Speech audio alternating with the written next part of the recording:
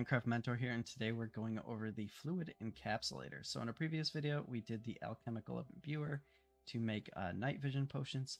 Now, if you actually want to bottle these up, you need the fluid encapsulator, and all you have to do is once you have the liquid inside here, throw a bottle in here, and it's going to bottle up any liquid that you have in here, whether it's water or a potion or even honey. This machine will handle that. It also has a couple other cool little effects. So if you do fill it up with water, we can create mossy cobblestone with it. Like the other machines, its inputs and outputs are right here in the configuration. You can set it to auto. Blue is input, orange is output, whatever side you want to handle that. It can be controlled with redstone, and you can also upgrade its speed and efficiency. And you can see that kind of stuff over here and how much power it's using.